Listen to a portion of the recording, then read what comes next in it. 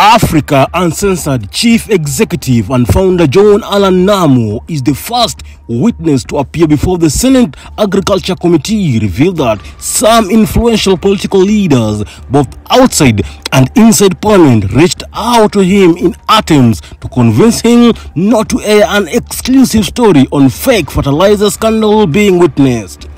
According to Namu, his organization has been carrying out wide investigation on public procurement since 2018, and that the fake fertilizer scandal cuts across the Uhuru, Kenyatta and the William Ruto's Kenya Kwanza's administrations. Namu was categorical that investigative bodies should look at the issue of complacency among senior officials of state agencies, since the issue did not raise concerns among the relevant actors all this time.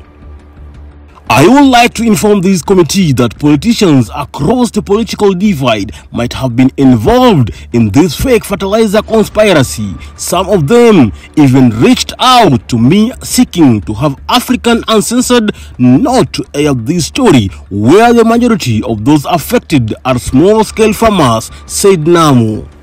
He said he was ready to provide evidence about the politicians who approached him to kill his story and was ready to appear in court. He told the committee the report looked at public procurement since 2018 and that the fake fertilizer scandal cut across the previous and current administrations.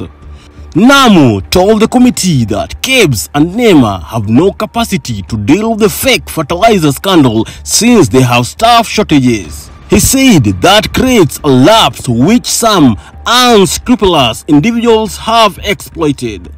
The journalist said he has now been vindicated by the current outcry by Kenyans from various parts of the country.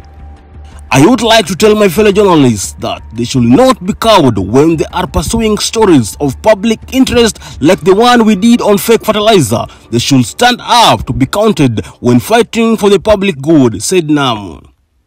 It's yet to be seen whether the renowned journalist will provide names of the powerful politicians that he said approached him to kill the fake fertilizer story by African Uncensored. For more news and updates like these, subscribe to our YouTube channel.